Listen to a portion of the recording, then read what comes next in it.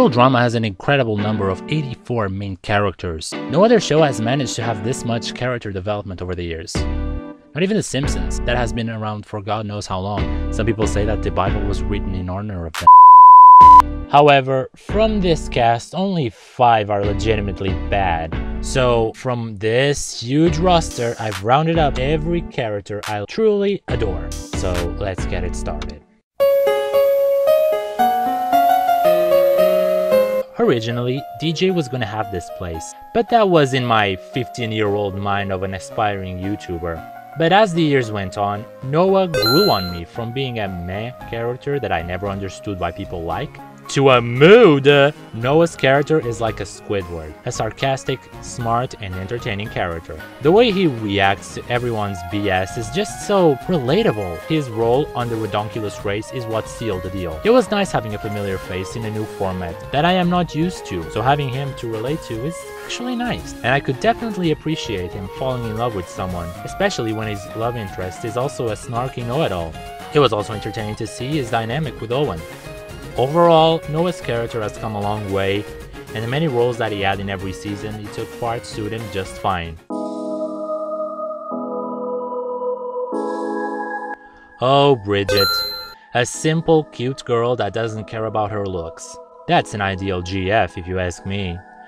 Although I don't really appreciate her always making out with Jeff, Bridget's personality is the one that I really like to see. She is true to her beliefs, but is willing to bend a little for her teammates. It's also worth mentioning that her clumsiness might come from the fact that her skills are usually for when you are on water, and it adds entertainment value to this character. I feel like there is a lot more to this character that is worth exploring that we never really got to see. Like, they've kept on saying that she is an athletic character, but we hardly ever saw her making use of said skills. I'm guessing that from what we got to see from Island, Bridget is a great character, and it's hard to move her away from my number 4.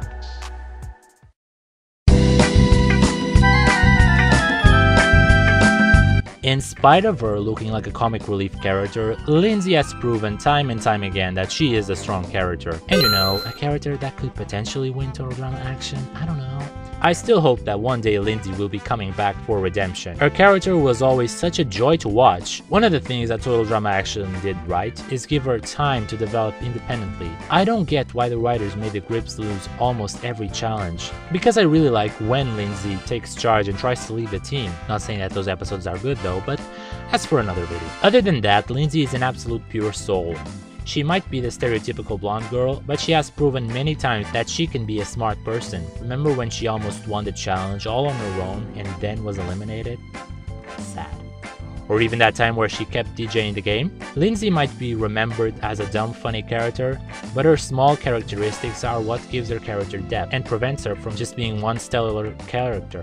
This is a tongue twister. From being just one stellar character. There, I said it. Something that later generation cast members can't say they do. So yeah, hashtag justice for Lindsay. While writing this list, I came to the conclusion that I have no clue why I like this guy so much. But every time I watch Total Drama Island, and Island alone, I always find so much appreciation for Trent. I don't know, maybe because I like the color green and the fact that I really enjoy the love relation that these two had. During the time of the Screaming Gophers, there was the drama between every female character, Cody stalking, Owen constantly farting, Izzy being crazy, and then there was a nice boy that has a simple crush on the goth girl. I think that what stands out on Trent is his simplicity. He tries to keep his team together by taking part and helping as much as he can. I think even Heather saw that he wasn't that useless. Notice this moment in If You Can Take the Heat.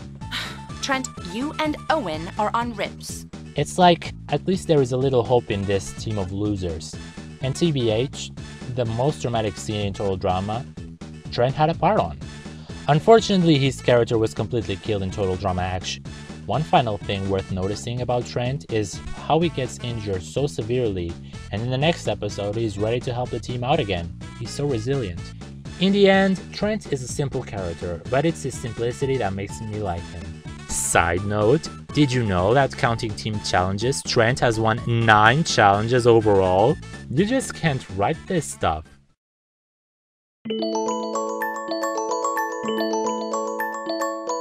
Through my many views and reviews and re-reviews and re-reviews of Total Drama, I haven't found a character that I can identify more than I do with Courtney.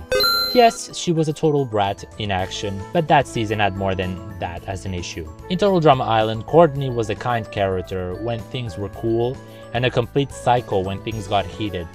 This trait is something I really can identify with. I'm usually the person that when one of my friends falls, I rush right over to help. I don't stop and laugh and point. In school, and unfortunately in college, whenever there is a group project, I'm usually the one taking charge and leading my group to higher success, even though I completely hate group projects. Ugh. And I'm not afraid of cutting my colleagues out if I see they are dead weight. Another thing I like to be is organized. Clarify and organize my thoughts and goals nicely before I go after them. But the reason why I love Courtney isn't this. When I was head of the school debating team, my partner walked out on me during the biggest debate of the year because she felt I wasn't being a team player. I went on to win it without her. Take that, Brittany Reed! This photo is a reminder. If you want something done right, you do it yourself! This whole segment has inspired me ever since I was a 15-year-old. Yes, sometimes there is power in numbers and you don't really need to always do it alone. A lesson I've learned in college, thank you Sofia. But I've learned from a very young age that aside from my mom and dad, the only person that at the end of the day is gonna be there for you is you and you only.